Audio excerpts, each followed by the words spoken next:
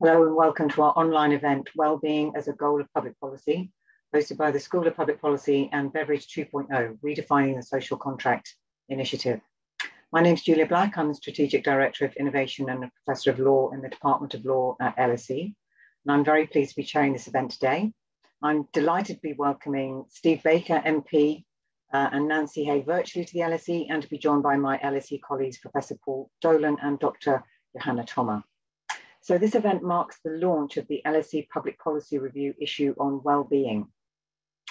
The LSE Public Policy Review is a new journal which is published by LSE Press, which is our online press and managed by the School of Public Policy. And a link to the journal will be shared in the chat, or you can access it by searching LSE Public Policy Review just online. So the wellbeing issue tackles the topic from a range of different disciplinary perspectives, from economics to political science, psychological and behavioural science, through to philosophy. And we've got a fantastic lineup of authors, including Richard Layard, Liam Delaney, Annette Bowers, Sarah Hageman, Chris Anderson, Paul Anand, Mika Matila, and of course, Paul and Johanna, who are here today. Past issues of the review have covered topics such as populism, COVID-19 pandemic, with articles by LSE authors with, again, a number of different disciplinary perspectives, and all reflecting on policy implications. Our next issue is focusing on lessons from Afghanistan. So before I introduce our speakers, I have a few announcements. So for those on using Twitter, then the hashtag for today's event is hashtag LSE Public Policy. The event is being recorded and we should be making it available as a podcast, hopefully. Just in terms of the format for the event, so we've got, after the speakers' presentations and some follow-up questions, that's from me and across the panel, I'm going to open the floor to Q&A. And when we get to the Q&A portion of the event, just to submit your questions, if you could just use the Q&A function at the bottom of your screen. If you use the Q&A function rather than the chat Q&A function. So questions will be submitted in, and we'll try and deal with or answer and get responses to as many of those as possible. If you could just let us know your name and affiliation, that will be helpful, but obviously you don't need to do that. So, right, let me now introduce our speakers. So we have delighted to welcome Steve Baker. So Steve Baker is a Conservative MP for Wickham, former Minister and the Deputy Chairman of the COVID Recovery Group.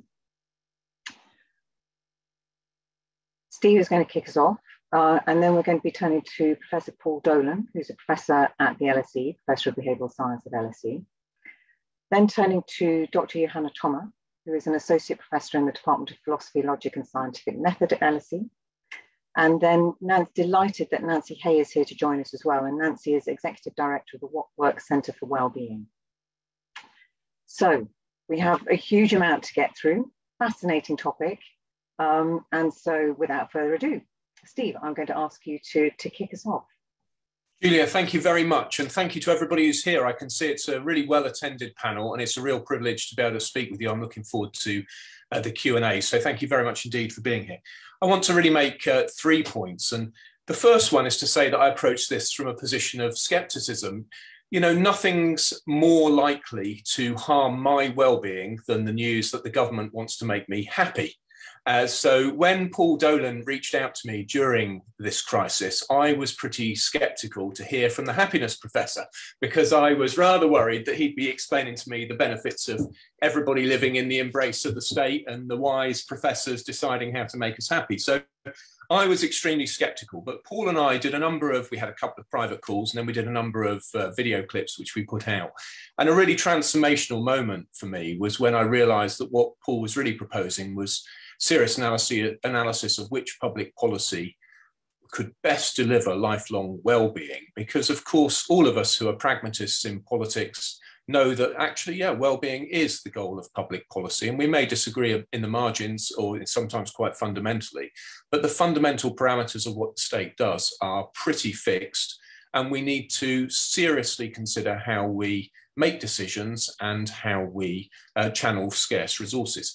So just a point on that before I move on.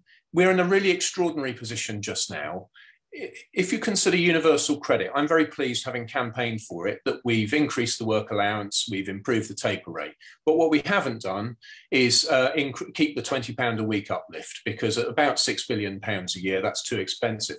But at the moment, we're spending about £24 billion a year testing people, and that includes testing asymptomatic people. I'd love to have a cost-benefit analysis on wellbeing at this stage of the pandemic on that decision, because it feels to me intuitively like keeping the uplift would be better for wellbeing than testing asymptomatic children in school, for example. But I'd love to really know and be able to make the case that actually we could better make a different choice. So that's the first point, is I do come to this from a position of skepticism as a sort of classical liberal conservative. I'm pretty skeptical about state power, but I'm pragmatic enough to recognise, I hope, that we do need to take serious decisions with great frameworks. So then the second point is, I think that the pandemic has shown in these acute circumstances just how important it is to have good decision-making frameworks. I had somebody only yesterday say to me, from a position of some authority privately, say that it turned out we didn't have a good decision-making framework. You know, I don't mind saying that I had a private conversation at one point with Matt Hancock, and I asked him, how does the system reconcile these competing tensions? Particularly, I happened to raise the curfew, the tension between public health professionals wanting to shut restaurants and the need for them to survive by getting two covers through a table. Who reconciles these different competing tensions? And the answer was that the Prime Minister does it when the Cabinet meets. And it seems to me that that is a wholly unacceptable way. Relying on the Prime Minister in the heat of the meeting seems to me wholly the wrong way to consider some of the things which come up. So I'm not going to go through them all, the 20 of them, but Paul introduced me to the idea that, of checklists, and actually that comes from my point of view from aerospace. You know, as an aerospace engineer, I've seen checklists over many years, but Paul's checklists of things we should consider includes 20 items, and it would have been a start if all 20 of those things had been considered at each major decision-making stage in this process. But actually, it's turned out it's quite often fallen to the Prime Minister to maybe raise what will be the impact on restaurants. And it's way too late by that stage. So that's the second point, is that in the acute circumstances of the pandemic, I think we've really revealed the need for the kind of well-being based cost-benefit analysis, which could have better informed the trade-offs which were made, particularly in relation to non-pharmaceutical interventions. In other words, taking away people's freedoms in order to try and protect their well-being from the disease. So really important stuff, and I've really welcomed what Paul's had to say about it. But moving beyond the pandemic, third point is we have got some really serious chronic problems. I think it's not only shaming for me and my government, but also shaming for the entire welfare state that the food bank in Wickham is something of an industrial operation. I take some small pride that it's been run. Until recently, the chairman was from my church, and other people involved with the food bank have come out of my church. It's lovely that we've been doing our social duty, but really at this stage of the development of the welfare state, if you date it from, say, the 1911 National Insurance Act, we really ought not to be in a position where people in South Buckinghamshire need to go to food banks. So I think there's a really important job to be done here, and I'm really pleased that Beveridge 2.0 appears in this report, because actually, again, from a classical liberal point of view, I think Beveridge said many great things which the welfare state didn't honour. So, for example, seeking to extend the benefits of friendly societies to everybody, which perhaps for another time.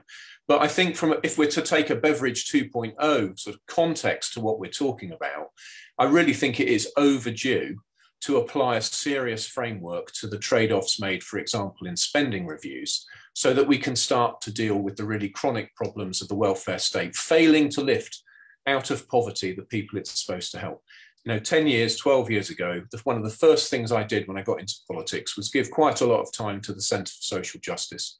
They had their Breakthrough Britain report following on from the Breakdown Britain analysis.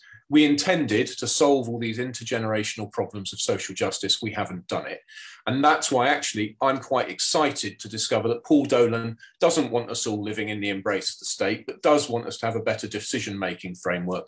And actually, I'm really excited by the possibilities. So Juliet, thank you very much for inviting me. And I'm looking forward to hearing what everyone has to say and what the questions are. Fantastic, Steve. Thank you so much for getting us off to such a brilliant start. Lots of very, very interesting and important points there. Okay, Paul, I'm going to hand over to you now. Yeah, thank you very much, Julia. Yeah, thank you very much for sort of teeing me up so well there, Steve. I think so. I think the title of my paper is about consequences and about claims. And I'm going to talk about both of those things without mentioning the other C word, at least until the discussion, because whether we're in calm times or in times of crisis, we should be doing policy better. And there are two main ways in which we do that. And I think the first is to measure the impacts of what we're doing more completely, more fully, and actually just even at all. I've used an analogy many times of when you drop a pebble into a pond, it has an initial splash, but there's also significant ripple effects downstream. And similarly, when we drop a pebble of a policy into the pond, or a great big fucking stone, as we've done over the last 2 years, we would want to not only capture the initial splash, but also every possible effect that that will have downstream over time. Now, of course, unlike the flow of water, the welfare effects of public policy are difficult to measure, but they're not impossible to measure. And put simply, we can measure those effects in two main ways. We can measure them by the impact on people's life experiences, that is how well they live, and we can measure them by their impact on their life expectancies, that is how long they live. Now, for anyone who's read Happiness by Design, and if you haven't by now, why not? You'll know that I talk about well-being as the flow of pleasure and purpose over time. So ideally, we would be measuring the impacts of our public policies on the flow of those twin experiences over time. And the over time bit is important because our lives go better when they're better, but also when they last longer, assuming that they're also better. So conscious of time, I want to move on to claims. The simple point just about the impacts is that we should be measuring them. And even if we started with a simple checklist approach that Steve mentioned earlier, we would be making quite significant advances on what we've done, I think, over the last 2 years or so. But the consequences are not the only part of the story. And I want to move on to spend a couple of minutes talking about claims. And what I mean here is the legitimate reasons why a group or an individual might have a claim to scarce public money. I would imagine that most people have seen Shrek.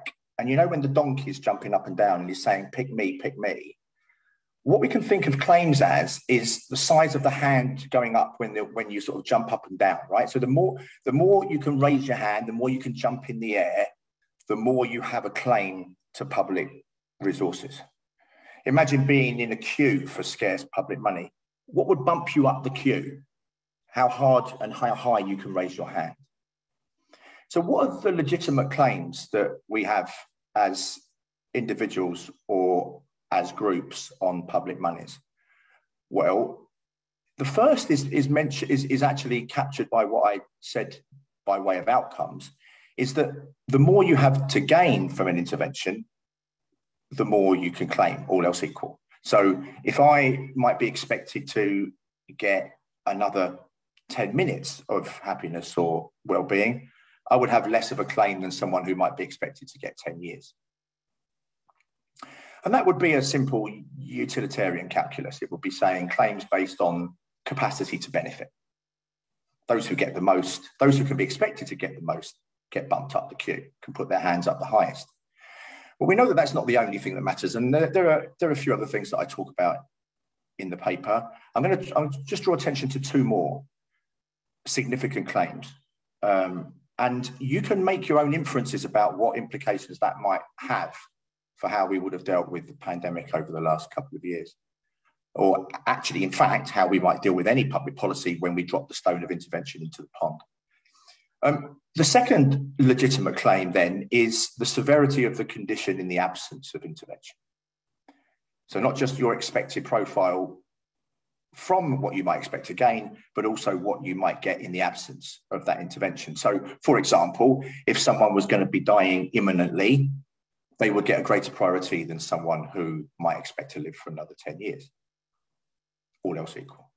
And now you can actually now start seeing, even with only these two claims, how they might come into tension with one another. We have a classic trade-off, therefore, between capacity to benefit on the one hand and the severity of the condition on the other hand.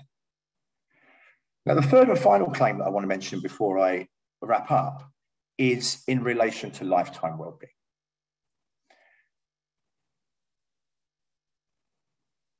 When we're thinking about, just think about the income distribution for a second. Would you want to just know how much somebody earned this last week or this last month or this last year when you were looking at the fairness or otherwise of the income distribution?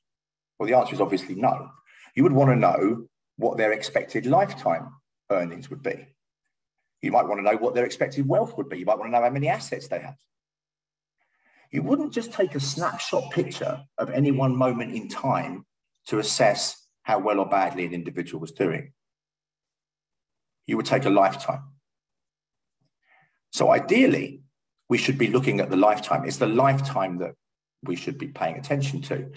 And when I trained as a health economist 3 decades ago now, nearly, I worked at the University of York with Alan Williams, who was a very strong advocate. He was in his 70s at that point. He was a very strong proponent of the fair earnings argument. And the fair earnings argument is simply that the more of a long and rich life, the more of the life experiences and life expectancies you've had, all else equal, the less priority you would get in the race for scarce resources. The less of that, let me frame that differently.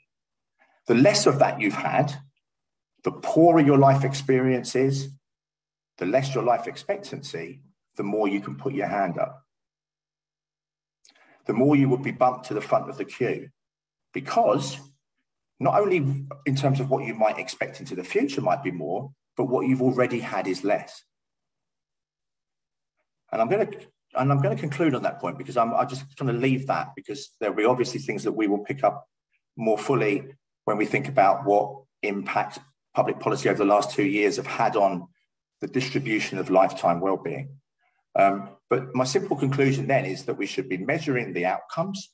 And by the way, it's worth saying that even if you don't, every policy is implicitly affecting life experiences and life expectancy. So you can't say, some people might say we don't want single metrics, we don't want to, express things in a single number. Well, that's fine, but implicitly we're doing things that are expressed in that single metric. So the real issue is then, at what level and to what degree do you want to quantify some of these kinds of trade-offs? That's the controversialist point. The second point is the donkey in Shrek. Who can put their hands up to claim the public money the most when we want to allocate the scarce monies that we have in a way that is both efficient and fair? Thank you. Brilliant, thank you, Paul. So a lot for us to pick up on there, and Johanna obviously not only picking up on issues of efficiency, which economists are very good at doing, but issues of fairness, which is somewhere it tends to sort of step outside their bailiwick and step more into kind of issues about distributional justice, etc. So really interested to hear your perspective on some of these issues.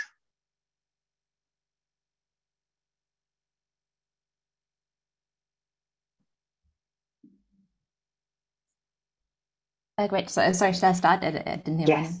Okay, great. I've got some slides to share. Do this and to full screen mode. Right. Thanks so much for having me. So I was invited to this as a philosophical commentator, and it's like Steve, I came to this as a skeptic, and I remained somewhat of a skeptic. And so for the purposes of debate, I'll lay out some of those critical remarks that you can read on in more detail in my paper. So the proposal on the table that's discussed in this whole issue goes roughly like this. We want to aggregate all the effects of policies, both in the short term and in the long term, into a single metric. And ideally, this should be well-being or subjective well-being adjusted life years. Another important feature of it is what Paul just explained in terms of claims and the donkey in Shrek. We can account for distributional concerns by equity weighting our cost-benefit analysis or cost-effectiveness analysis, where we can give more or less weight to the well-being of some. Say we count your well-being for more if you're relatively worse off than other people. And lastly, in contexts where there's risk or uncertainty, we choose on the basis of expected effects as they're captured in a cost-benefit analysis or cost-effectiveness analysis. So we weight uncertain effects by their probabilities. Now, what this proposal instantiates is an idea that's been around for some time in the social sciences, an idea that's been called by a colleague of mine the dream of a master number. So it was Anna Alexandrova at Cambridge. And the dream is sort of inspired by this idea that we want a measure that is comprehensive, that takes into account everything that might matter. And because it is comprehensive, because it takes into account everything, it can give direct action guidance to policymakers. It gives a sort of rational basis for making decisions that lead to what is supposed to be the one goal of policy, namely increasing well-being. And I think that dream should be abandoned, that dream of a master number. And I want to explain why. And it's based on this observation that a well-being-based approach, just like any single metric approach to policy evaluation, must take side on many contentious moral questions. Just to highlight some of the most important ones, there's the question of what is well-being? And broadly speaking, the account laid out by Paul is that it's a subjective account of well-being, and it's a hedonistic one where it's about pleasurable experiences or purposeful experiences. Then there's the question, is well-being everything that matters? And the account must say, well, at least for the purposes of constructing this metric, it is all that matters. And insofar as we think other things might matter, that is giving up on the idea that this is really a comprehensive measure. How should equality be taken into account? In this account, it's equity weighting the well-beings. How should we evaluate options involving risk? We maximize expected well-beings by weighting everything by probabilities. Now, these are all questions that reasonable, thoughtful, and well-informed people disagree about. As a philosopher, I can say there have been millennia of discussions on some of these questions, and there doesn't seem to be much of a consensus inside. Even within the specific answers that I've given here, there's a lot of room for disagreement. Say, when we talk about equity weighting, what exactly should the equity weights be, for example? And my paper goes into one ambiguity here in the context of risk. So even within these answers, there's a lot of room for disagreement about this, exactly how the framework should be implemented. But on top of that, there are some people who would quite fundamentally disagree with these answers to these fundamental questions. So some alternatives to a hedonistic account of well-being is that instead of pleasurable experience, what matters is that people's desires are fulfilled, whether they desire to have pleasurable experiences or not. Or you might think that there are some things that are just objectively good for people, no matter whether they get pleasure out of them or whether they desire them, such as, for instance, education or knowledge. Some people think that well-being is not all that matters. Additional things that might matter could be freedom or, say, the preservation of the environment for its own sake. And I think this is an important point. It's sometimes presented as if the equity weighting could take into account all of the concerns that egalitarians might have. But actually, there are all sorts of other things that egalitarians tend to care about. They tend to care about the distribution of things other than well-being, for instance, about the distribution of resources. So they might think that it is a bad thing that some people have much more than others, even if rich people were generally unhappy. Or they might think that the distribution of capabilities or opportunities for well-being might matter, or that really what matters is not the distribution of anything at all, but that we have social relationships of equality with one another. And finally, when it comes to risk, some people might advocate for more risk-averse approaches than maximizing the expectation of well-being.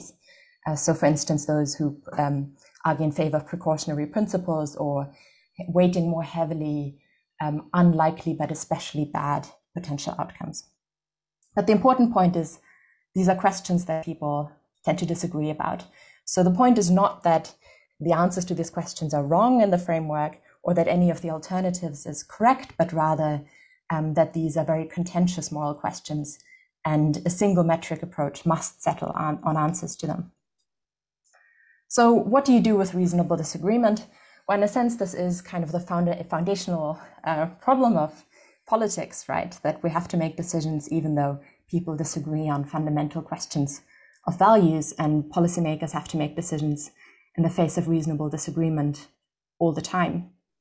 Now, in liberal democracies, usually how we approach decision-making in the context of reasonable disagreement is that we say policymakers have to strive to make decisions that are justifiable to all where possible. So this is sometimes called the ideal of public reason. We might achieve it in some cases where we just leave things up to individuals where their choices affect mainly them.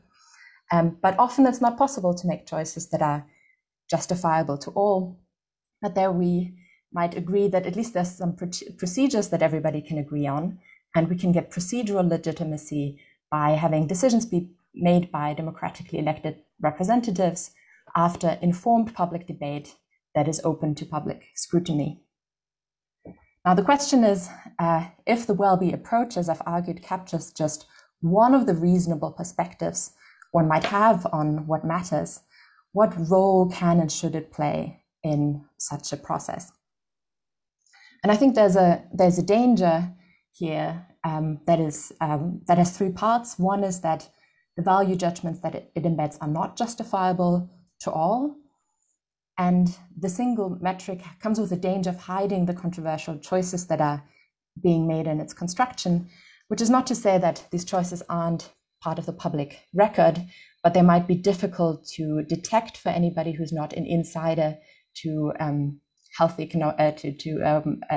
happiness economics. And there's a danger when there's just a single metric that what's being reported to the public is really just the bottom line. So there's a danger of controversial choices being hidden, and moreover, institutionally privileging it as a decision-making tool that is sort of as a mechanistic device embedded into the institutions of government comes with the danger of circumventing public debate and democratic decision-making. So this is a danger that is sort of at the interaction point between social scientists and policymakers. So I want to finish with some thoughts on what I think the proper role for social scientists should be, given that when it comes to policy relevant questions, social science, of course, can't help to be value laden. So what should the proper role be for social scientists then? And I think there are two main options for social scientists that help them to help rather than undermine democracy. The first would still involve producing what I've called a master number that can be directly action guiding, but that would have to involve working closely with the public and democratically elected officials to devolve as much as possible all important value judgments. Now, I think that this is a non-starter. For one, because it would be a really massive undertaking. So this is not just about asking people about very specific parts of the framework, say, how exactly should we set the equity weights? But really, for this to have democratic legitimacy, we'd have to ask people about all of the important value judgments that go into the framework. And I've just gone through just how many they are and what large questions they're involved here. So I think it's sort of practically impossible to achieve democratic devolvement of all of these important value questions. And moreover, I think it's fairly unlikely that it would yield anything like the Wellbeing approach. So you only have to look at some results in experimental philosophy to see that people are often unwilling to make the kinds of trade-offs that a Wellbeing framework or in health economics, a quality-based framework would require us to make. So if we really do ask people about everything, we might not actually get anything like the Wellbeing approach. And I think the second option is thus the better way to go, and it would involve the social scientific community as a whole producing multiple metrics that can serve as inputs to public deliberation and democratic decision making. And this would achieve comprehensiveness in a wider sense, that everybody, no matter what their most fundamental value commitments are, has some social science they can rely on, some metrics they can appeal to when we then have a public debate about which values should matter more in a specific policy context. So the community as a whole should produce multiple metrics. Now, within this kind of approach, individual scientists can still endorse specific metrics, including comprehensive ones like the Wellbeing-based approach. But I want to end with a call for greater care if this is the way we want to approach things, because then individual scientists would have to make sure that all the value judgments involved are made explicit to the public and policymakers, that the metric is explicitly presented as only one of several reasonable ways of evaluating policy options, and that different value judgments could lead to different evaluations. And finally, we'd have to be very careful about how we advocate for our favorite framework. It should be part of and doesn't sidestep public deliberation. So we shouldn't argue for our framework to have this kind of privileged institutional, or privileged, isn't privileged as a sort of mechanistic tool that governments use as a default, but rather that if we as social scientists propose a particular metric, this is input into public deliberation, and we're ourselves part of the public discussion. And this is it. Thank you very much. Listen, Johanna, you've given us a huge amount of food for thought there. And so whilst we're processing that and digesting that, I'm going to turn to Nancy now for her thoughts and reflections on some of the comments that have been made by our panelists so far. Nancy. So this is a fantastic discussion, and thank you for having me. It's actually a really rich one. So from my perspective, the aim of collective action and in public sector or civil society is to improve people's lives. And we use the term well-being for that. Different terms are used in a range of different contexts, but we often forget this when we're talking about different policy choices that we're making, that the end goal of the various policy choices, whether in different well, in DCMS or Ministry of Justice or the Treasury, the purpose is to improve people's lives. And we're making decisions about what government does and doesn't do and how it does it. And so where I came at this whole question was about, how do you make good laws? You need good policies. You need good policies. Well, how do you understand the impact that you had? And one of the classic conflicts is that the data that you have doesn't meet the democratic experience of the elected minister. And they go, well, that's not what it's like where I am. And these lived experience measures are really, really helpful in capturing the broad range of experience that people have. And I think it should be available really broadly alongside other measures as well to help us understand it. But let me show you a little bit about what happened to the subjective wellbeing measures in the UK over the last last 10 years, actually, I can show you. So I'm going to start from the beginning. So we just get a view that works. Here we go.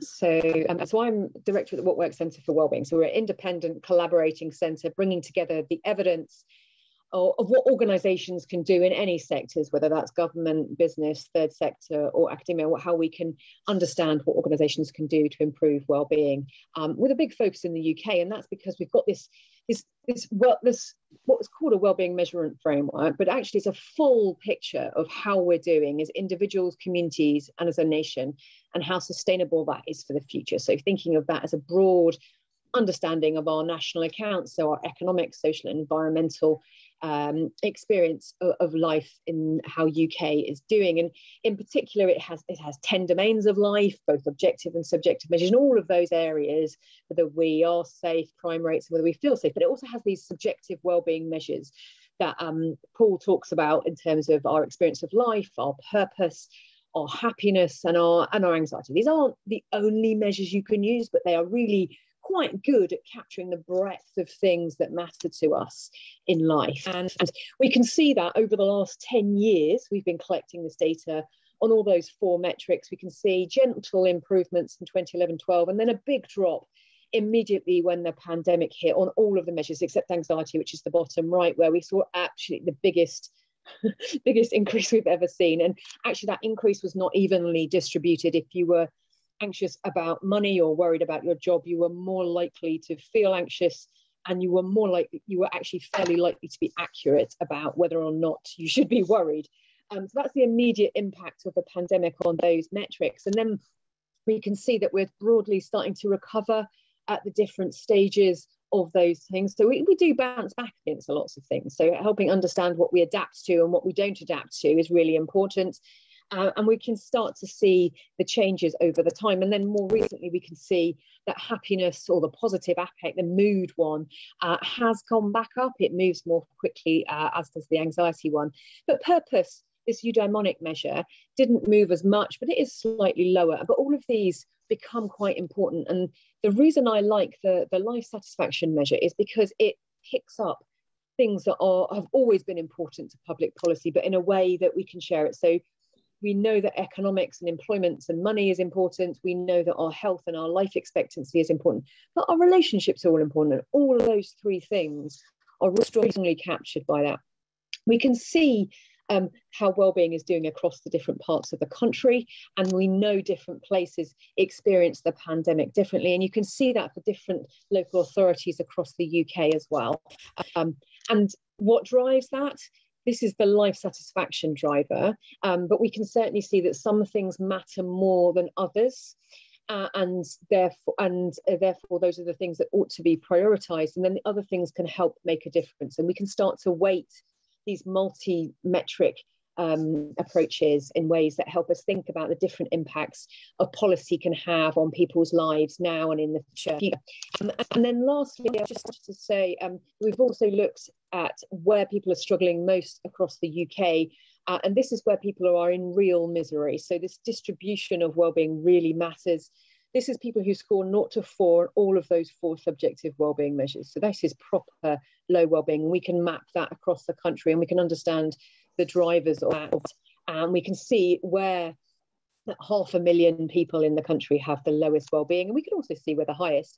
But I want to say, I'm going to stop sharing the slides now, because I wanted to add a few more comments to that. So one of the things is that all of those metrics are actually really quite useful for understanding. So we did the first ever population level analysis of what makes life worthwhile, this purpose measure. And this is where things like faith, looking after the home, volunteering and education and learning start to come out more strongly, as well as these other ones. But we really do need a framework that works in times of calm, because in times of crisis, we need to respond really quickly. When the bad weather hits, you need to have a way of making decisions that everybody understands really quickly. And at least, decisions will be made regardless. We have to make decisions, we respond to events, but we should have the best possible information that helps inform that everybody can play a part in that response. So that would be my immediate reaction to how wellbeing can be used in public policy. Brilliant. Nancy, thank you so much. And really some really interesting data as well that you presented there. So listen, I've got loads of questions. So I'm going to put some of my questions first. I'm going to utterly abuse my position as chair to jump ahead of the queue. But I am urging everybody who's listening and who's with us today just to be putting your questions in the Q&A box, and we'll be taking as many of those as we possibly can. So listen, we've talked a lot about the need for a good decision-making framework. And Steve, you put that up as, basically number one, and I think that's incontrovertible. I think where the discussion is coming around is in terms of the nature of that framework and how explicit are the value judgments and trade-offs which are being made within it. And so, Paul, this is probably a challenge for you, but happy for anybody else to pick it up. Perhaps Steve, turn to you first before Paul comes in, on the challenge Johanna has put on the master number. So does the master number facilitate good decision-making, whatever good decision-making is, or does it actually mask those trade-offs, those value judgments, by giving it the, so hides those controversial choices and then giving it that privileged position as a decision-making tool? Johanna, I think you said it circumvents public debate and democratic decision-making. So are we correct to pursue the search for the master number as a holy grail of good decision-making to improve the life of people in society, or are we utterly misguided to do so? Steve? Well, I wouldn't say we'd be utterly misguided, because I think the reality of where we are at the moment is we've seen that we're not even doing the checklists that Paul's proposed. We've ended up with absolutely, well, to my to my mind, cataclysmic in some cases, tunnel vision on the one issue of the disease. I mean, I went to a nursery school and primary school on Friday, and I'm meeting, 2-year-old children there, and they've barely socialized in their first 2 years of life. And I remember from looking at work on early intervention that's when brain formation is really important. So the fact that they haven't socialized, I don't think we can begin to imagine how serious that potentially could be. So I think that having a master number would be probably potentially a step forward. But I would say that I thought Johanna's critique was absolutely outstanding, and I learned a great deal from it. I'm going to go back to the paper, and I would just say I wouldn't mind having the slides, because I can certainly see that a good row between Paul and Johanna would probably result in quite a good framework that I would approve of. I'd just take this moment also to just say, Nancy put up that map. And of course, I'm sure you'll recognise what I'm about to say, and it's not a criticism, but it's one of the things that's a constant refrain from me. I immediately identified Buckinghamshire. I represent Wickham in South Buckinghamshire. And on your map, Buckinghamshire rather looks really like it's doing quite well. And one of my long-term sores is if you come to Micklefield or Bowerdine, Oakridge and Castlefield in Wickham, you will find plenty of people who really aren't doing very well at all and could do with a lot of help. I mean, schools where 80% of the children have English as a second language, and so on. Whereas if you went to Penn and Tyler's Green, you would find some quite well-off, quite secure upper middle-class people. And if you went to Hambledon Valley, you might find some of the richest people in the country. And one of my big worries is that if we look at county level wellbeing, I know I've spoken too long, but if we look at county level wellbeing, we obscure real suffering. And I would say even just accepting the entire framework of state power and technocracy and so on as it is, and not wishing to go too far, we at least need to get down to the mid-level super output areas to think about where there's suffering, because otherwise we're just going to forget people in Micklefield, and I represent them. I can't let that happen. Yeah, absolutely. Paul, 28. Yeah, so I think the summary of what I would say is that sort of classic line about it being the journey, not the destination. I think having the master number, if you want to call it that, as the final objective, whether you actually get there or not, it's kind of not actually really the main point. It's the process by which you have the discussion, that you flush out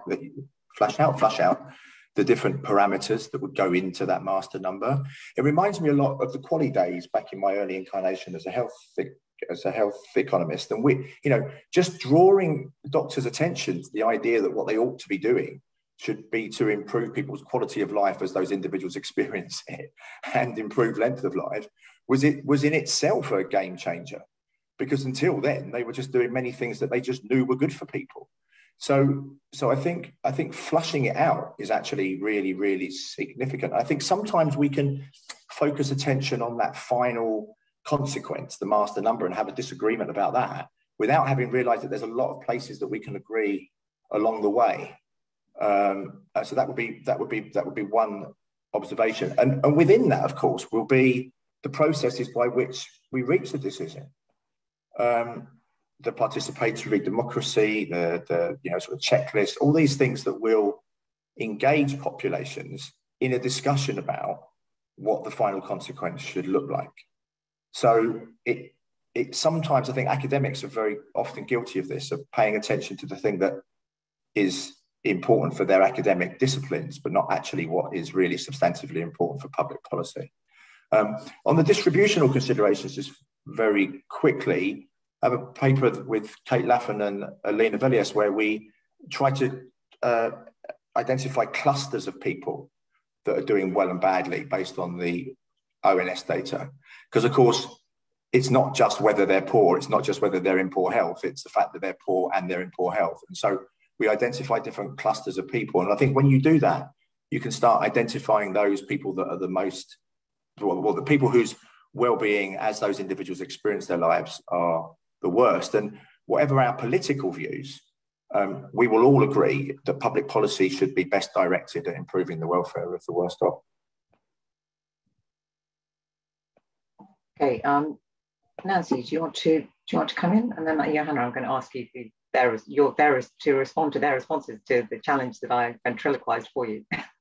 I just want to just pick up some of the points that were made about distribution. So we're looking at how we're doing as a nation, individuals and communities. So that's also looking at distribution within places as well as with it across the nation as well. So I think Steve's point is well made, is actually there's distributional issues within an area or a constituency that people are working in. And I also wanted to pick up this idea that we're talking about living well across the whole of life.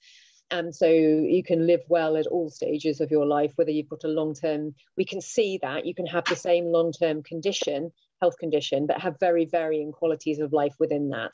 And that's really quite important when we're thinking about how the length and quality of people's lives. And I think that's really important as we've got more long-term conditions and people living longer with them.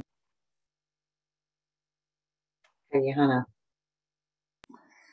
Yeah, great. Thanks for this. So on this thought that it's the journey that matters, I guess I fully agree that if focus on the master number makes us look at a greater diversity of potential outcomes that produce that checklist, that is definitely an improvement.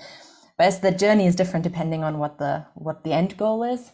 And what I'm worried about, I guess, is that if the end goal is supposed to be producing a tool for policymakers, then a lot of the interesting discussions on the journey there are discussions that are being had between academics, essentially. I mean, there's so much interesting discussion, say, on what do you do when there's differences between people's momentary reports of their life experience and sort of more longer term ones. There are all these very detailed questions about hedonic measures of well-being that are mostly had between scientists and not out in the open. And I think if the goal were, as I've suggested, to inform public debate, where then questions of trade-offs and how different considerations should be aggregated are made in the open, that is just politics. And we want to equip the participants in that public debate with social scientific resources. That's a different goal from producing a tool of aggregation for policymakers. And the journey to that might look differently. We might say social scientists, when they see there's an interesting value question that changes the nature of our metric, that then the approach shouldn't be, let's have that discussion between us, but it should be, well, let's construct different metrics and make them available to decision makers rather than try and settle the disagreement between us. Okay, listen, there's so many questions coming in, and even just the responses to the question we just had, I'll merit an entire panel in themselves. But I'm going to turn to some of the questions which are coming in, and we've got a sort of group of questions around just the term well-being, and I think we probably do need to ground this for those who are relatively new to this debate. So, Ari O'Malley asks, is well-being a meaningful term? And Magda Orpal is asking, well, would it not be more useful, beneficial to break the term down, for example, to look at well-being in the workplace or well-being in different facets of one's life? So can we just have some thoughts around the justification for this sort of totalizing goal, I suppose, of well-being, whether that's a meaningful term even within itself, exercise within itself? Paul, do you want to kick off? You'd probably can I have a quick go at that? Okay, so like I've sort of said this in various ways many times. 2,500 years of ethical discourse. I've managed to kind of answer this, so we're not going to do it in the next 2.5 minutes. But I think we should put subject for the purposes of the discussion that we're having and the purposes of papers that were written for this particular symposium, or whatever we want to call it, the report that's been put out recently. Then subjective well-being would be the more accurate description, because it's a report, however measured, of how someone's feeling or how someone's life is going. And I think that the subjective bit is really significant because it gives legitimacy, authority, and voice to the experiences of those who are affected by policy. See, often it's interesting because often people will say about happiness measures, for example, oh, they're just subjective. I'll be like, well, that's the whole point. All of our experiences of life are just subjective. I use an analogy of having tattoos. I have a few, and people ask me whether they hurt. But I was like, well, I have no idea whether they're going to hurt you or not. The experience of pain is different for each individual. It's the experience of pain that matters, not the tattoo itself. And I think public policy has traditionally and for a very long time focused on objective measures, things that we know to be good for people's lives, without proper inquiry into whether they are or not. And economics has been largely predicated on increasing income to allow people to satisfy more of their individual preferences. We don't think that income matters per se. Income matters because it allows people to buy more stuff and do more things, with the assumption that the buying of more stuff and doing more things makes people better off. Subjective well-being allows us proper and scientific inquiry into whether those things that policymakers deem to be good for people or the things that they desire for themselves actually show up in making people's lives go better for themselves. And I think that whatever our views of 2,500 years of ethical discourse, placing subjective well-being measures alongside those other measures is a significant advance. So we now have data that will allow us to do exactly that. Okay. Nancy, did you want to come in? Yes, I mean, we have this a lot. People some people have a precondition of what well-being is. And actually, there's quite a broad range of what those things are. And partly because we've got an industry around things that help keep us well, and often they're called well-being, and they're targeted at different people. And actually, it's quite great that we've got businesses that can make money after keeping us well, right?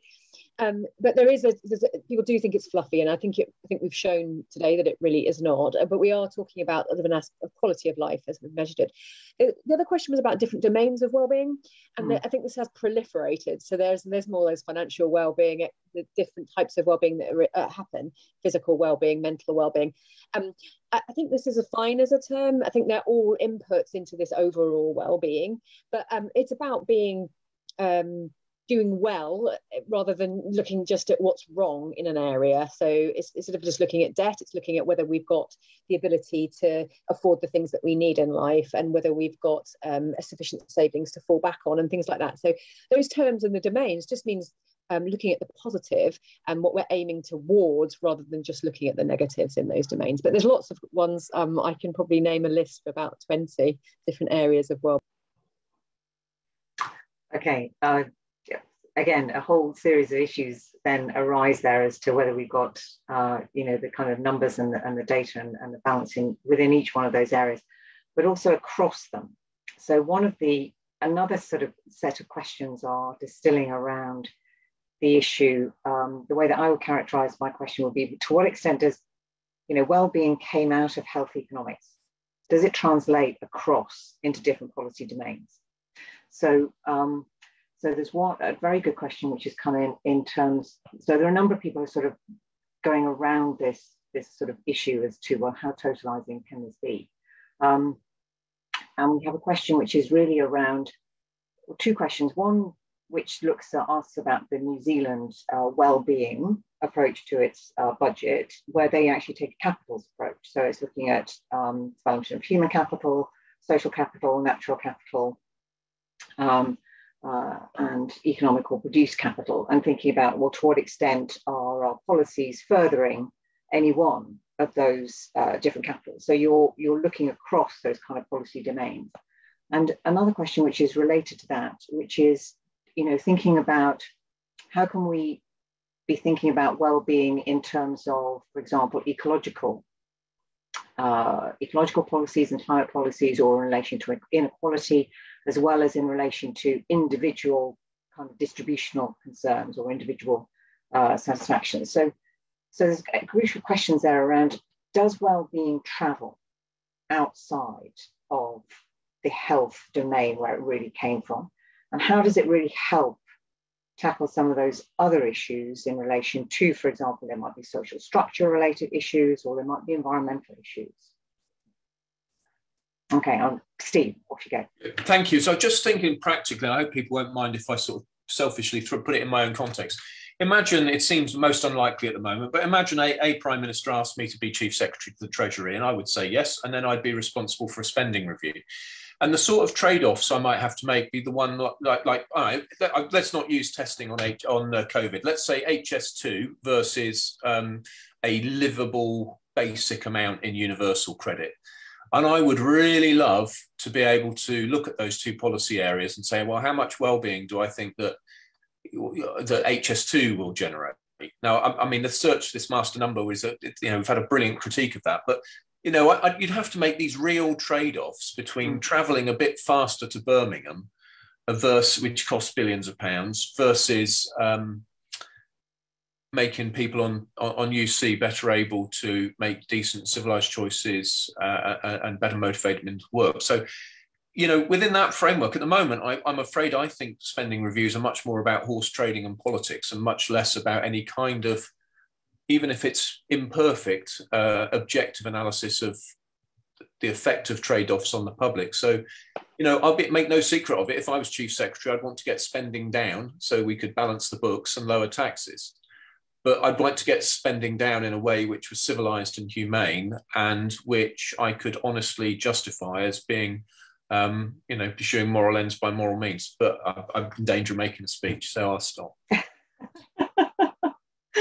Excellent. Okay, thank you. And the question about the interconnections on human health, I couldn't find the questioner's name, but it's Vicky Acevera from New Zealand. So let's, Johanna, Nancy, Paul, about thinking about these interconnections across these different policy domain areas, and to what extent well-being enables us to think about the trade-offs in those wider issues. So I think if you conceptualize subjective well-being as something related to the experiences of someone's life, to what they do with their time, to who they spend that time with, to what they pay attention to, you then see all of these other determinants as sort of right-hand side variables in a regression equation, i.e. the things that really significantly affect how people think and feel about life. And what it enables you to do, I think, is to think about policy in a more complete way, for sure, but also potentially to break down some of the silos that exist across departments. Because if you think, for example, relationships, which have been to some large degree decimated over the last 2 years, are a significant determinant of an individual's well-being, and actually also how long people live. Loneliness, for example, is one of the biggest causes of people dying prematurely. So you would recast policy discussions about the big determinants, the things that significantly affect well-being, and you might, as a result of that, reorganize departments in ways that address the significant factors that affect individual and social well-being. So I think in a similar way to the way that qualities have enabled us to think about healthcare interventions that affect pain, mobility, self-care, usual activities, anxiety, depression, and so on, we might think about public policies in terms of the impacts it has on the half a dozen key determinants of an individual's welfare.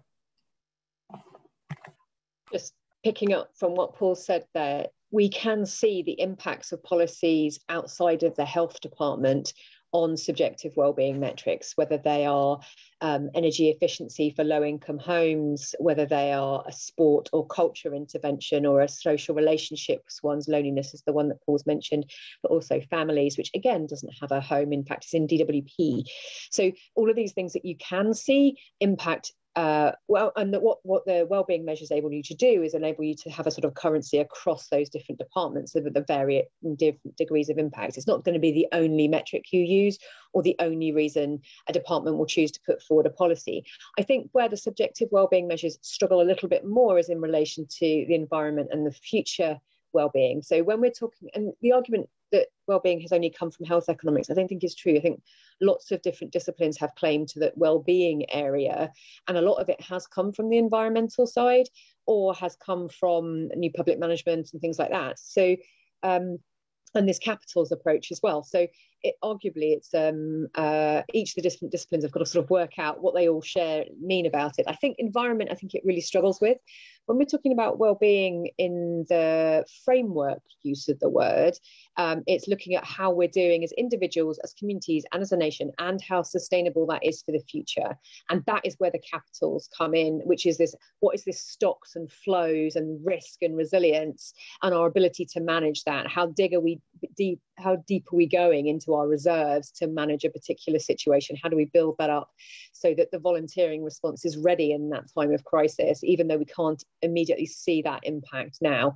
And things like ability to deal with prevention and promotion of things that keep us well. Someone's asked about the health inequalities in the Q&A.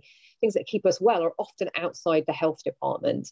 And the things that help us with economic growth will not always be in the economic department. So this helps us look across government much more effectively, but there are still challenges, particularly around the environmental side, that I don't think it quite picks up yet. On the New Zealand question, so if I understand it correctly, what it reports on is various different dimensions across them, which there might be policy effects. And I think one of the advantages of that kind of approach is that it leaves us more flexible to make policy, what matters in policy, depend on context. So we might want that in cases where, say, different kinds of policy have different stakeholders, and potentially we want to give more weight to them. And the problem with this sort of master number approach is that it might not allow for that kind of context sensitivity. And likewise, time might change how much weight we want to give to different dimensions. Maybe political majorities change over time as people's opinions change, as the makeup of the population changes. And I think this kind of dashboard approach might have an advantage in that regard. Interesting. Steve, so I want to pick up actually on one of the issues that came up in your responses to that question, and particularly Nancy, you pulled it out, but Steve, it actually touches on something you talked about right at the beginning, which is intergenerational justice. And Charlie Hicks got in really early, okay, with his question, which hits particularly on this, which came in actually, Paul, at the time when you were talking about people putting up their hands, right? They're kind of, jumping up. And he asked, how can younger people and people not yet born raise their hand higher to get a greater claim for public resources in the current political voting system? But I wouldn't, just beyond the current political voting system, even in that jumping up to put up your hand, how can younger people and those not yet born be raising their hand or have their hand raised? So how do we then play this into the issue, Steve, that you raised right at the outset of intergenerational justice?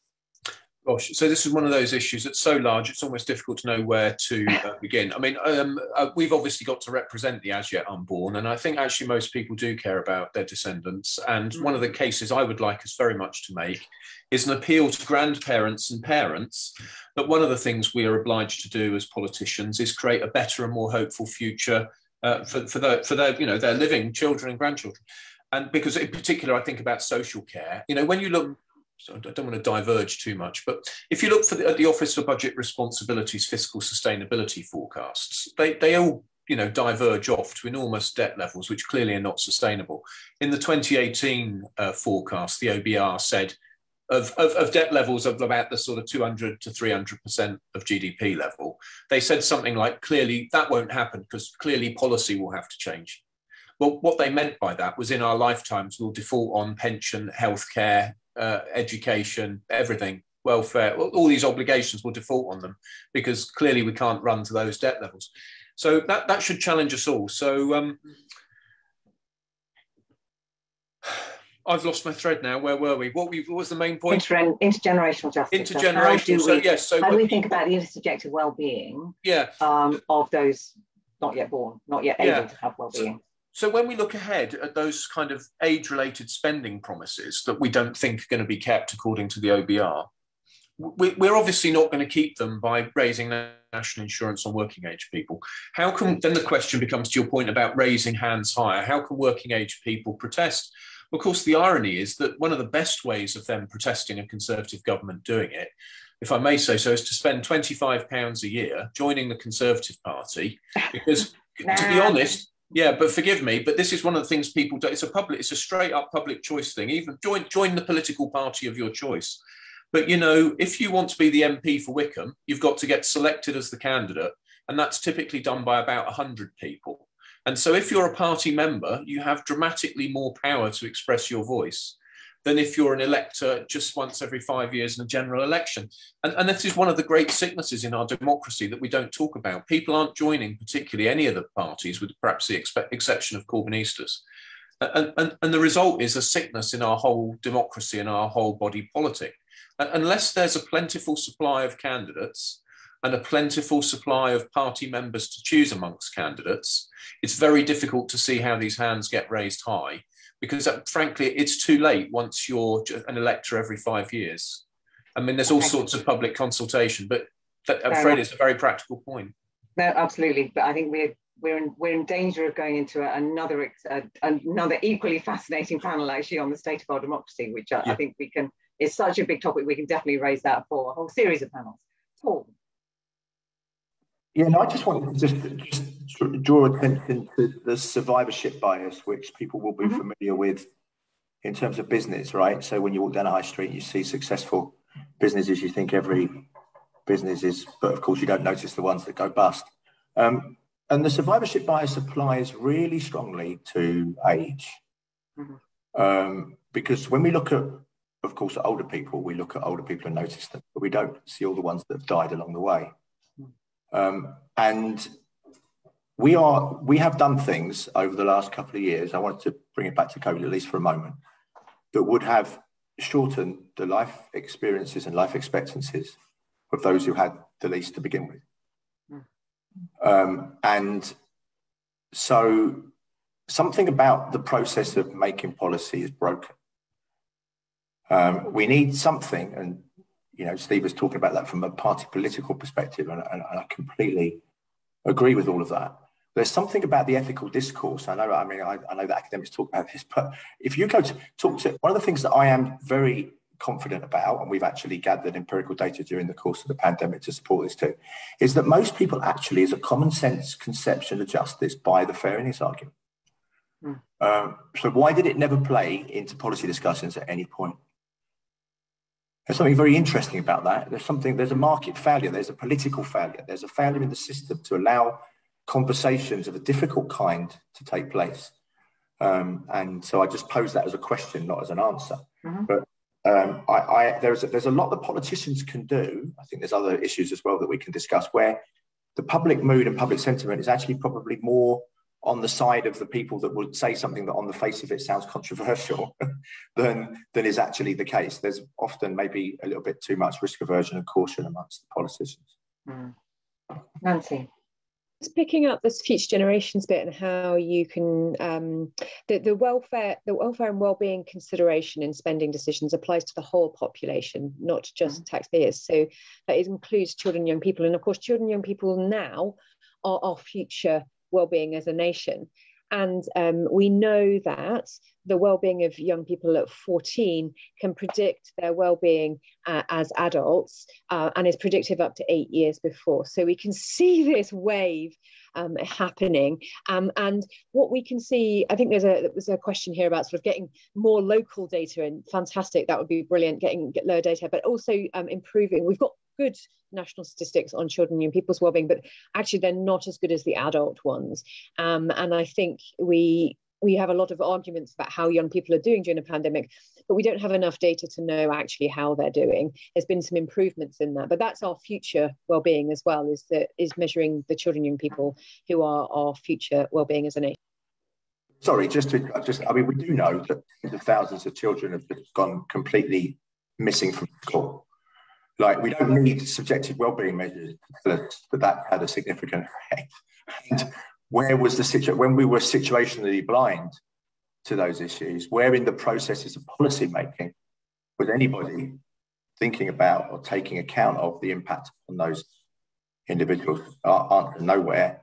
And so as we move out of the pandemic, as we have the public inquiry that will follow, these are the kinds of questions that ought to be being asked by that public inquiry. Important point to note for anybody writing in terms of reference to that public inquiry. Seriously, Johanna. your thoughts on this issue? Really, really thorny, difficult issue. But you're on mute. Sorry, had to happen at least once during any panel. I guess this is one of the advantages of bringing in well-being into these discussions. I think, especially when it comes to the pandemic, of moving away from just looking at deaths to looking at well-being does focus the attention more on young people, especially when we talk about lifetime well-being. One of the features of Paul's account, if I understand it, would be that actually we give a lot more weight to what happens with young people because they have a lot more life ahead of them. So I think in that regard, it refocuses the discussion to something important. Excellent. Yeah, just to clarify that as well. You're absolutely right, because they have a lot more ahead of them. But that's the utilitarian calculus. But they have had less already behind them, and I think that's the nature of the fair innings argument. It accounts for not just prospectively what's going forward, but retrospectively how much you've had. I think that's the more complete account. Fantastic. Okay. So listen, I think there's a lot that we could be pursuing in that theme, and I just want to raise the challenge for somebody to pick up at some point, Paul, which was prompted by something that you said, and it would be, and this is a challenge out to everybody who's to listening as well as panel, not necessarily for now. What would our machinery of government look like if we were to reorganise our departments around principles of well-being, and we were to organise our decision-making frameworks, our equivalent to the Green Book and the Red Book and all of those other different things, not around CBAs and impact, but around well-being impact analysis. So, but at least what would our machinery of government look like? Okay, for another time, not necessarily, you might want to come in later, but we have also a host of questions which are actually around thinking about the principles that we've been talking about, but putting them in the private sector context. Okay, so how, for example, would businesses be thinking about well-being? So we've got a question, and how would this play into different sectors? Now, there is a specific question from Deborah Dean, good long-standing friend and colleague of mine, on the financial services context. I know that you might not be particularly familiar with that, but I'll ask you about that, but also then bring in some of the other questions which come in about how employers and businesses might think about this. So her question is, how does well-being translate into a commercial relationship? So, for example, financial services requiring firms to put the customer's interests at the centre of their business, and how can that possibly be realistic and practical when they've got their commercial interest at heart? But we've also got a question which is a bit more general, which is asking, well, listen, if you've got employers trying now to think about workplace well-being, managing their workforces, etc., how can they take some of the principles that we're talking about here and put that into practice in that commercial context? Steve. Thank you. I'll just make 2 points. The first is that we do have ESG, investing and so on going on. And so in a sense, there's already a big experiment in this area going on. And I suppose there's another panel to be had about how well it's working and whether it's the right thing, and whether in principle, it is the right thing to do. In a sense, it's slightly usurping entrepreneurial function, and there's a big epistemological question to be had about whether that's right and so on. But there's a big question panel discussion to be had there, but I'd just put that on the table and not try and go into it too much. And the other point I'd make is that, Adam Smith is best known not for the theory of moral sentiments. And it's rather a pity, I think, because actually, while toxic cultures and bad behaviour, of course, arise, and we mustn't be naive about it, I do think that the vast majority of people actually are quite happy to go to work and do a good and interesting and important job which serves other people. And I think most of us get fulfilment out of doing that.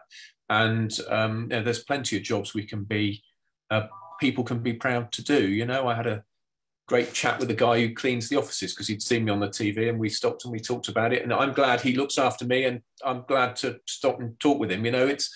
And we can all be proud that we've served one another in small and big ways. So I think there's a balance here between not wishing to be naive, but accepting that actually human nature is quite good, but then actually accepting that there is a giant experiment in this area in progress.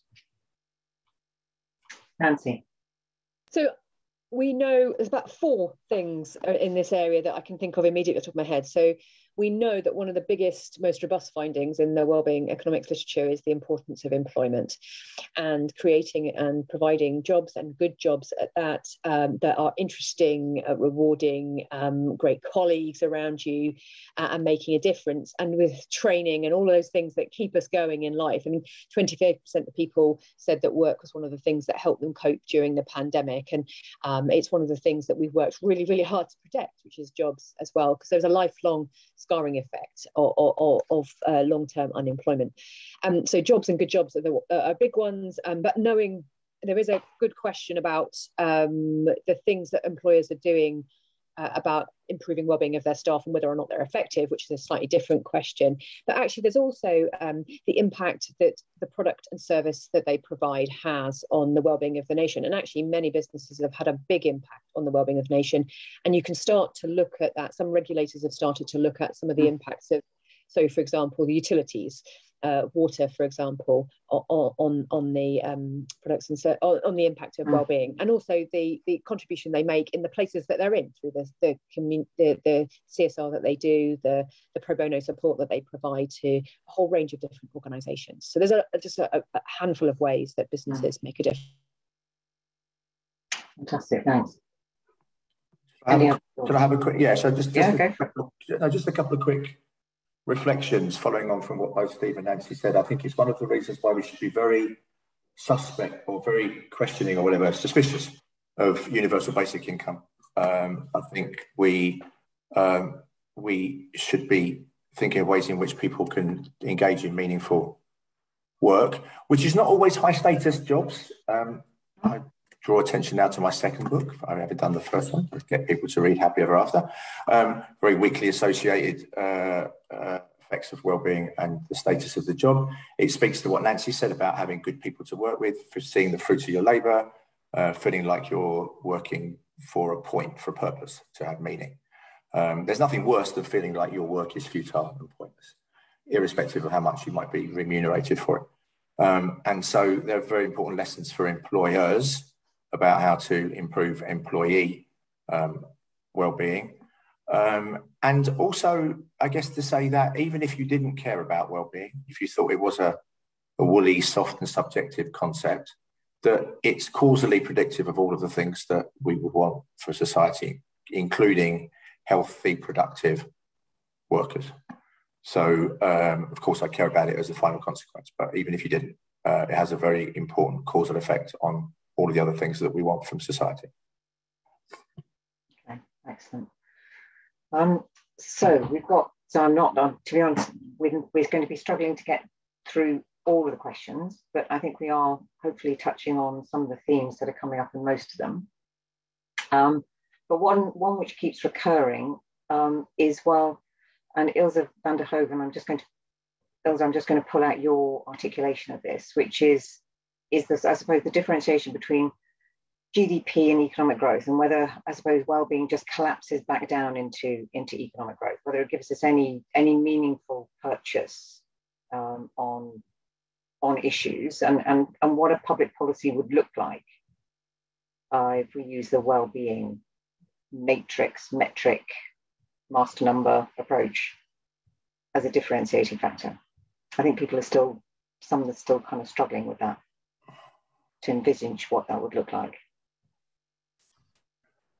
Well, in relation to economic growth, I mean, leaving the master number issue to one side, but I mean, poverty makes people miserable, but being rich doesn't make them happy. We should, there's a very, very strong association between well-being and income at lower levels because of the attention that is drawn to the lack of resources. If you're worrying about paying attention to how you pay the bills, feed the kids and so on, then it's obviously going to be misery making. But I see income a little bit like a referee in a football game.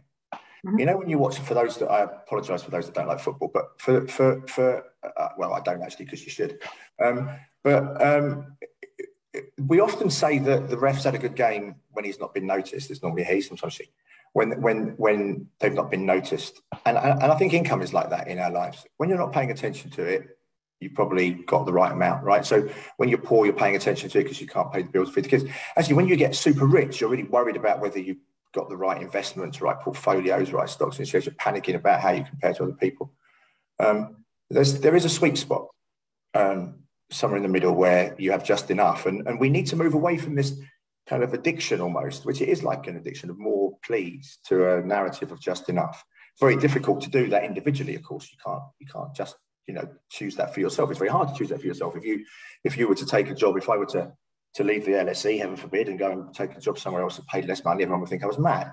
If I went and, got paid more somewhere else, which obviously many other institutions do pay more than the LSE, then people would say... Not nearly as nice places to work, Paul. They're not. Well, exactly. I was going to come to the purpose. I was going to come to the purpose point, if you'd let me finish. But no, anyway. So, I'd have to tell a story. It would be easier to justify taking a higher paying job than it is to take a lower paying one, because that narrative of accumulation of more is so powerful. And so we can't do that individually. It requires a collective action problem. We can't individually swim against the tide. And then it requires legislation, it requires policymakers, it requires, to speak to the earlier point about climate change, it requires us to invest in capital markets and in assets that are cleaner. That's actually where much of the mitigation policies will come from, is from the investment in the right kinds of capital and assets.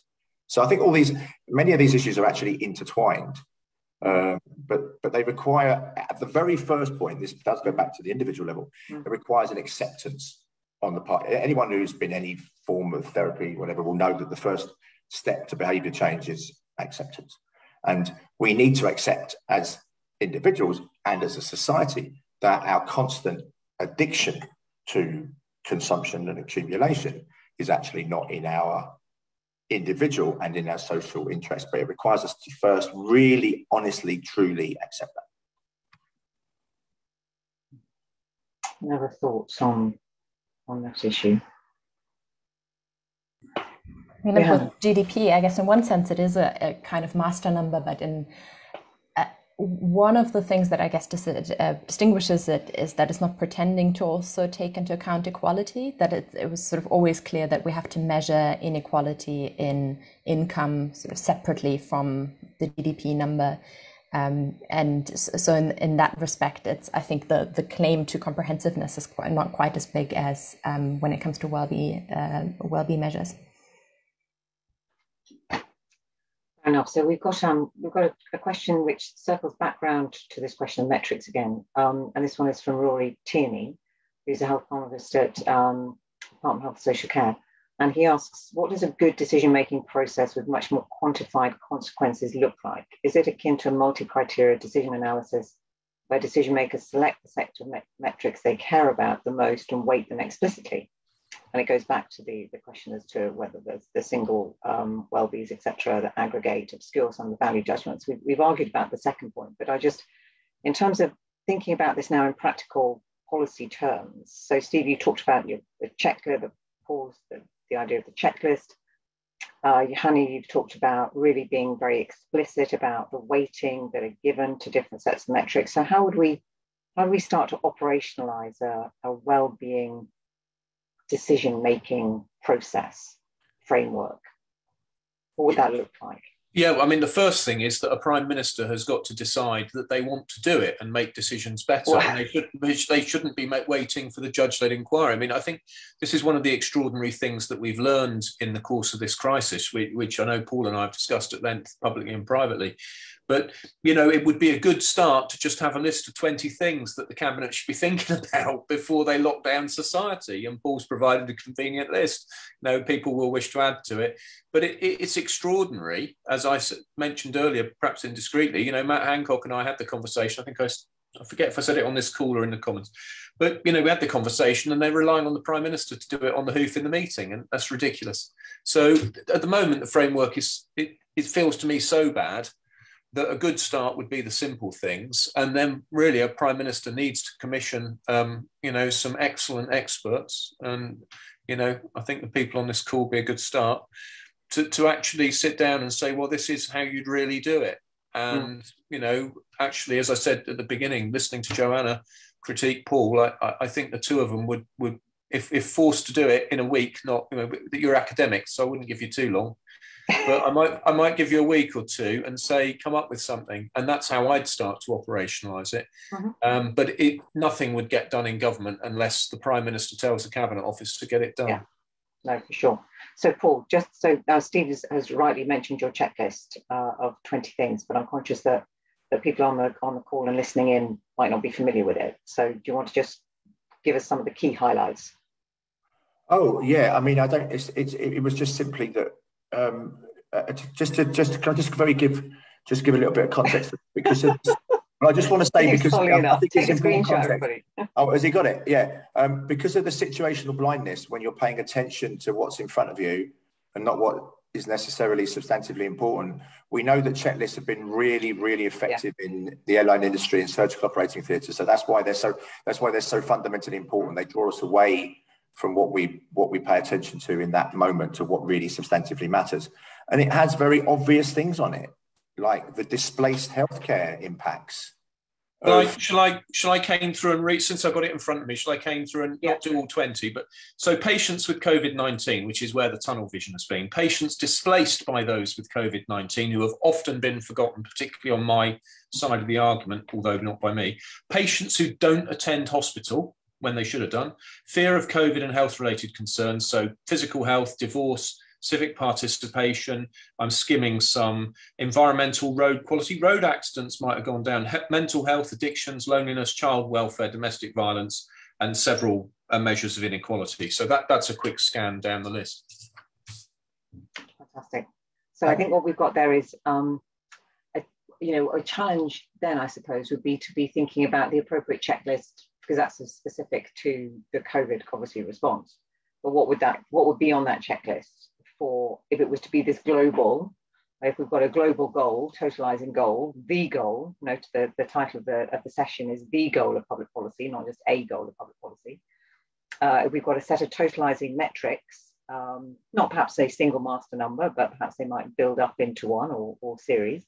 What will be the checklist that will be supporting, as it were, the globalizing approach, as it were, to pursuing well-being as the public policy goal that we're thinking about, and how would we organise our machinery of government to consider that and deliver that?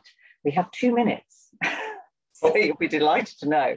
Can I shoot? Probably the subject of a whole new series of events and podcasts that we should be going through. But if I can shoehorn myself in there, the machinery of government point is so important, and public choice factors, because government departments, as people on this call will know, operate as fiefdoms and only think about their own interests. And they're far too big and far too powerful to do that.